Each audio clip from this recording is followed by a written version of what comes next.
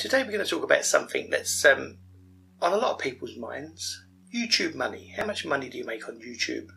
Well, let me explain that in simple terms.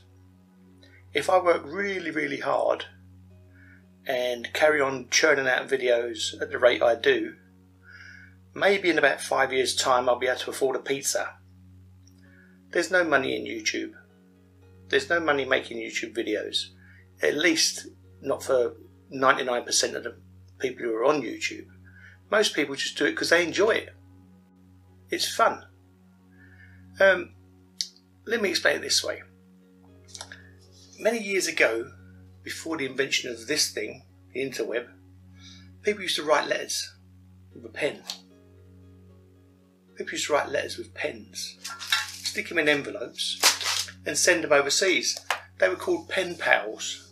Right? You'd have a pen pal in France, you'd have a pen pal in Germany, a pen pal in Canada, America, and you'd keep in touch that way.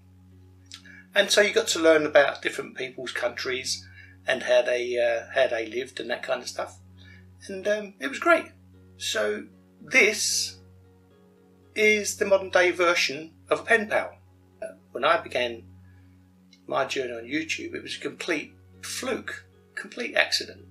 I've been contributing articles to an e-zine and they asked for some videos. So I put some videos onto YouTube because I thought, how else, at the time there was no other way of storing videos that was easily accessible. So I put a couple of videos on YouTube and then linked them into my articles. Well, those videos got a lot of views. To me, I thought that's a lot of views, like 66,000 views is a lot of views for someone like me, because I'm not a YouTuber. I wasn't a YouTuber. But I didn't understand what YouTube was about at all. I really didn't get it. I've always made videos. I've made videos for as long as I can remember. And so basically YouTube is a pen pal system that uses video file sharing instead of letters. That's my conclusion. And the vast majority of people thoroughly enjoy it. They don't do it for the money. There are, you get a lot of talk. Every now and again you get this like ripple goes through the community. YouTube money. So there's nothing about it. It's nothing to do with money. So I can hear you all jumping around and screaming and going, yeah, but look at all that PewDiePie and Casey Neistat and all that kind of thing. Well, Casey Neistat was a filmmaker and he's a great guy. I like his videos. PewDiePie, I have no clue how he is so successful. But he obviously touches a vein somewhere. There are people who are making considerable money from YouTube, but they are in a very small minority. They're a tiny fraction, and the chances of you or me getting to that position are remote. But they're not impossible. That's the point about this thing and the interweb, is that anybody can actually achieve whatever they want. That's what this does. This is what the web has done. The web has made a level playing field for people. Now, there's a lot of people out there that are thinking, oh, if only I got the right camera, if only I got the right microphone, if only I got the right this, that and the other. They're just excuses for not working. You go with what you've got. You work with what you have. As long as it's 720p, that's like the minimum requirement now. Or your camera, it's got to be able to shoot in at least 720p high definition. And most smartphones today like this, or your iPhone 5, 6, 7, 8, whatever number it's at the moment, that's got a perfectly adequate camera to do YouTube videos. Very good camera, in fact. The audio on iPhones is exceptionally good. The audio on my phone is brilliant. The audio on my camera is awful. But I'm working on it, and we'll get there. But I'm not going to go out and spend loads of money on equipment. For example, you all know about this thing, right? This thing, I bought this for £51, which is like $62, which is nothing. It's a high definition camera, and I did it because I wanted to go out and get some shots, some aerial shots, because I was watching YouTube videos and they had these lovely landscape shots, and I thought, wow, that looks good. So I got a little cheap quadcopter for Christmas. I bought a deal, as you probably know. here's the helicopter that I got in the deal. Look, I haven't even flown this thing yet, but yeah, this was part of the deal. It was like cheap as chips. So I bought a load of quadcopters but I wasn't happy with the camera. I wasn't happy with the footage that came off the video camera on the quadcopter. So I bought this. So they're two things I would have bought anyway, because I just like making films. I didn't buy them for YouTube. I bought them for me. And in fact, after the debacle that I had with this, I won't be using this to, because this is 4K. It took hours to upload anything. So I'll use this, but I'll only use this for films that I'm making for myself. If I have a high broadband connection stuck in, then I'll be using this. Other than that, I won't be using it as 4K. It does work at 720p, 1080p as well. I can still use it, but I haven't spent any money at all on anything.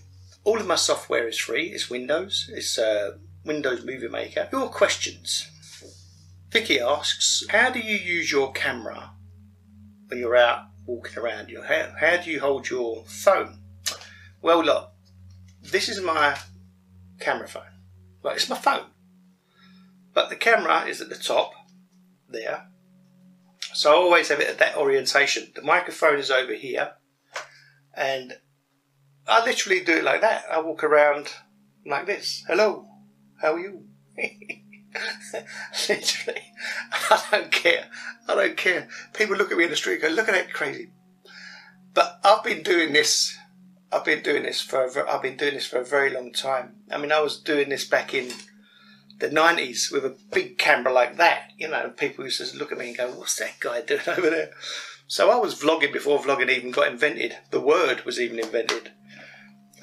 So yeah, that's what I do, Vicky. I hold my phone and I just frame it up. I frame up my shot and then fire away. And this is a very good phone. This is it's a very reasonable. It's mid-range. It's not an expensive phone. It's a mid-range phone. It's called a ZTE Blade V7 Lite. There's a mouthful for you, but it's a very good phone and amazing phone. And I use it all the time. Craig mentioned yesterday about the sound. I uploaded a video yesterday, and this is an ongoing thing. I don't know what's going on, but I upload videos to YouTube. All my settings are exactly the same every single time, but the way it handles those videos is kind of weird. Like 1 minute the sound is perfectly fine, and the next minute it's like inaudible. It's totally silent. So we've been going around the rounds with this. So I spoke to Paul Wheatley about it, and I spoke to Craig about it, and they're trying to help, but it's nothing. There's nothing we can do. It's just the way it is. So the weird thing about it is you upload the video once and it comes out silent. You upload the same video. This happened yesterday. You upload the same video 5 minutes later because the first one didn't work.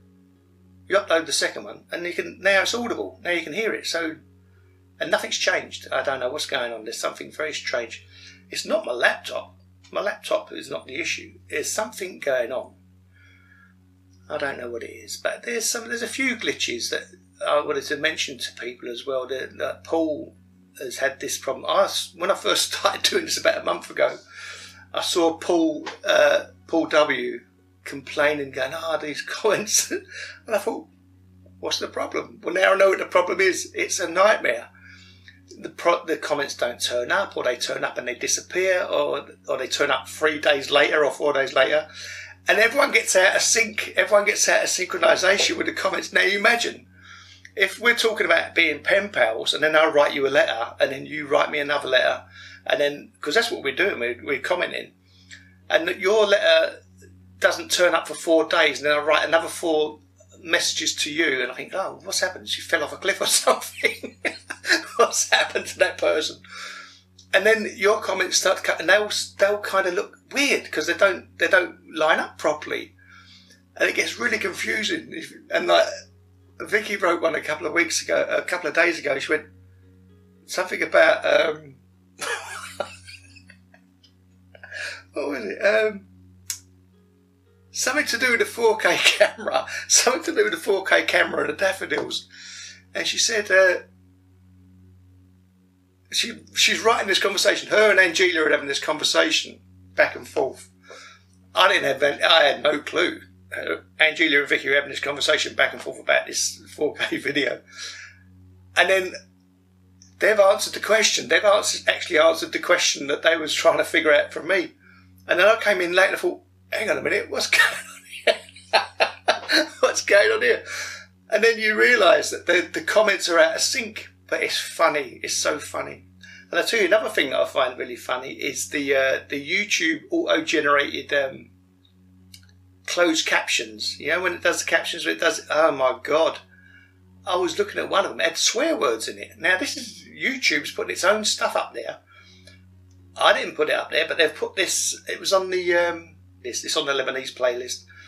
I've changed it now anyway. But it was like FUCK blah blah blah. And I thought, what the hell? This is supposed to be a computer, you know, analysing the text, analysing the dialogue, and putting the thing, and it's using swear words.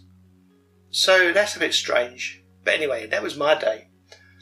But one more question. Michael asks, what is a molometer? Well, a molometer is a Google whack. Okay, everyone's scratching their heads. What's a Google whack? A Google whack is a word that is not in the Google index. It doesn't exist. I made it up. It's a tag. It's from a long time ago, before some bright spark invented hashtags. To try and find your work online was rather difficult. So the simple thing was to have a tag, you know, a name that you could put into every piece of work that you did. And then you'd be able to trace it. Before Google came along and other search engines, there was a very, very simple search system. And you could put in a word search. So you could put in a word and you'd find it. Back in the steam days of the internet. And that's what I did. So it's called a Google whack. Don't know why they appropriated it, because it was around before they were. But it's a Google whack. Basically, it doesn't exist. Now, in an act of outright self-promotion, if you do a Google search on molometer, you will find everything I've ever done on the web. And, you know, if you want to go and have a look at that, great. A lot of it's academic and probably dull as dishwater for most people. But yeah, there was a time when at one stage I had about the first 10 pages, because obviously it's all me. If you type in molometer into Google, you'll get loads and loads of stuff. Interesting thing about having a tag like that is that you can trace your work, and it ends up in some of the most bizarre places.